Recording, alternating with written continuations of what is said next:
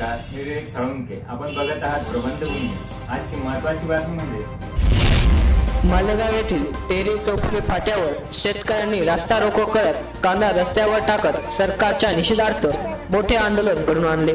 वाढत असलेली महागाई व कोसळत असलेला कांद्याचा भाव याला त्रासून संतप्त शेतकरी बांधव रस्त्यावर उतरले होते. मालेगाव सहित ग्रामीण भागातील शेतकरी तरुण एकत्र येत शेतकरी कृती समिती स्थापन करत लढा जगण्याचा या ध्येयासाठी मुंबई आग्रा मार्गावरील टेरे फाट्यावर रास्ता रोकोचा निर्णय घेतला आणि मोठे आंदोलन यावेळी घडून आणले. यावेळी बैलगाडी सहित शेतकरी रस्त्यावर उतरले.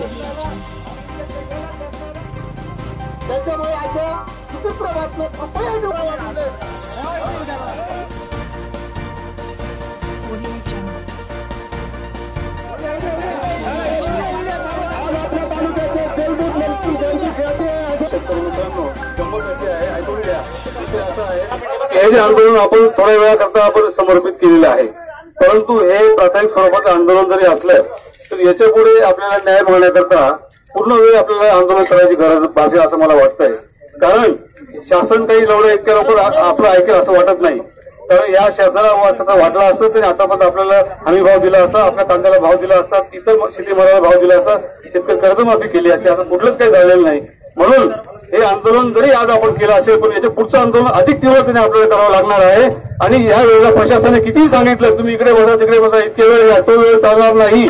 आपल्याला पूर्ण वेळ राहावं लागेल. वेळ प्रसंगी जेलमध्ये गेलं तरी चालेल किंवा रस्त्यावर आपल्याला ठाण मांडून इथं मुक्काम करावं लागलं तरी चालेल. ही तयारी ठेवून पुढच्या वेळेला आपल्याला सगळ्यांचं यायचं आहे. जय हिंद, जय महाराष्ट्र.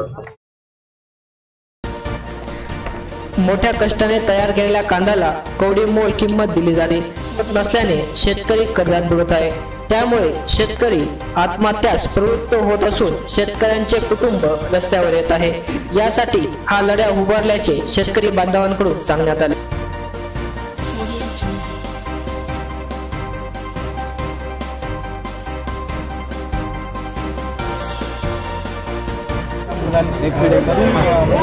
तरुणांची आणि आमच्या ग्रामीण भागातल्या शेतकऱ्यांच्या मुलांची शेतकऱ्यांची जी राहणीमानापासून तर खाण्यापर्यंतची जी तफावत वाटते ती तफावत आमच्या लक्षात आली.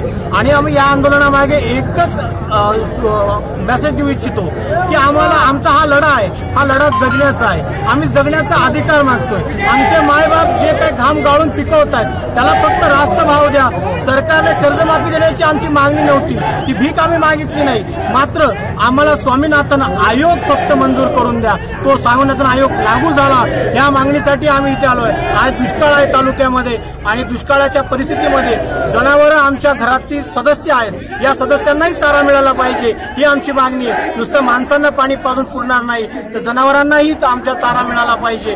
आणि एवढं असून चालणार नाही. जर कांद्याला जगभरात आमच्या कांद्याला मागणी आहे तर तो कांद्याचा जो प्रश्न आहे निर्यातीचं धोरण स्थिर ठेवलं पाहिजे. भले सामान्य माणसाला जर कांदा स्वस्त लागतोय तो कांदा तुम्ही परदेशातून मागवा, चीनमधून मागवा, पाकिस्तानमधून मागवा, आम्हाला त्याच्याशी काही घेणं नाही. मात्र आमच्या कांद्याला कसमादेच्या कांद्याला जर जगभरात मागणी आहे तर त्याच्यावर निर्यात बंदी वेळोवेळी करून हे थांबवणं गरजेचं आहे. निर्यातीची धोरणं स्थिर करा. आणि आमचा आज तुम्ही काय केलं आणि कशासाठी काय आंदोलन केलं? आज सर्व कुठलाही राजकीय पक्षाचं बॅनर न घेता, कुठल्याही संघटनेचा बॅनर न घेता तरुण शेतकऱ्यांची शिकलेली मुलं इथून पुढे एकत्र झालेली आहेत. हा सरकारला आम्ही फक्त इशारा देतोय की ही मुलं याच्यासाठी एकत्र आली आहेत की आमचाही बाप जगला पाहिजे. तो मरतो का तर त्याच्यामध्ये स्वाभिमान आहे आणि तो मरू नये. म्हणून आमच्या ज्या मागण्या आहेत त्या मान्य करा. आम्ही आज इथे मुंडन केलेलं आहे बऱ्याचशा आमच्या. तुम्ही एक सांगा की आज तुम्ही कशासाठी रस्त्यावर उतरले आणि काय केलं, काय आंदोलन केलं ते महत्त्वाचं. आम्ही कांद्याचा जो प्रश्न आहे त्याच्यामध्ये कांद्या शेतमालाला हमीभाव मिळावा. हमीभावाच्या फक्त घोषणा होतात, मात्र जी आमची प्रमुख पिकं आहेत कांद्यासारखी ती हमीभावामध्ये आलेली नाही आहेत तर त्याचा हमीभावामध्ये स्वीकार करावा.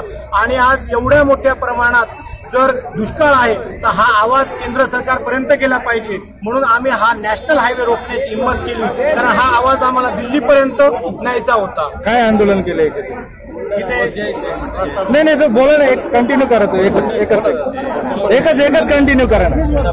या आंदोलनामध्ये आम्ही सुरुवातीला 1981ला शरद जोशींच्या नेतृत्वामध्ये इथे जे आंदोलन झालं होतं ही आंदोलनाची टेहरे भूमी आहे.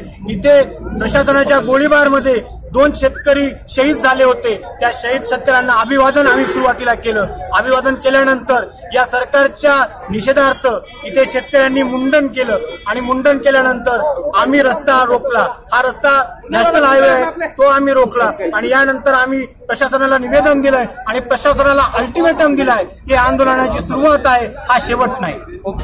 यावेळी पोलीस प्रशासनाकडून मोठा बंदोबस्त तैनात करण्यात आला होता. या आंदोलनामुळे सुमारे 3 ते 4 किलोमीटरपर्यंत वाहनांच्या लांबच लांब रांगा लागल्या होत्या. शेवटी प्रांताधिकारी अजय मोरे यांना निवेदन देऊन आंदोलन मागे घेण्यात आले.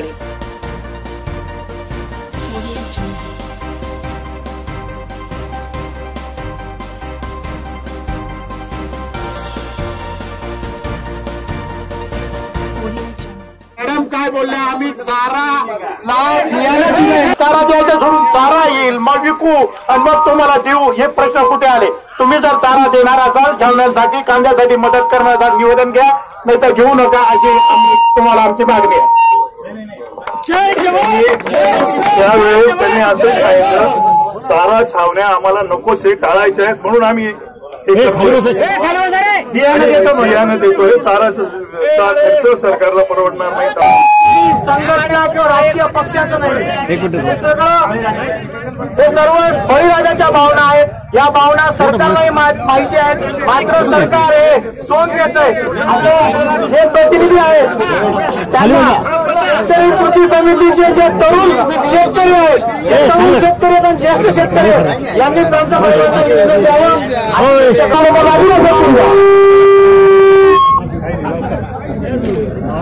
थोडं मागे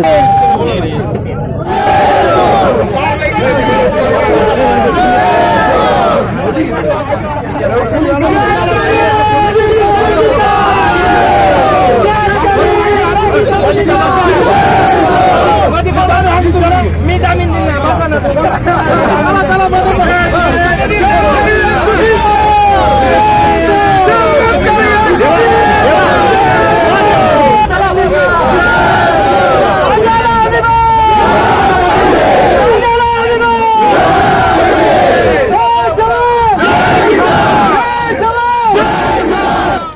शेवटी रखडलेला ट्रॅफिक जाम मोकळा करण्यासाठी पोलिसांना मोठी कसरत करावी लागली. या आंदोलनात तालुकाभरातील शेतकरी तरुणांनी मोठ्या संख्येने सहभाग घेतला.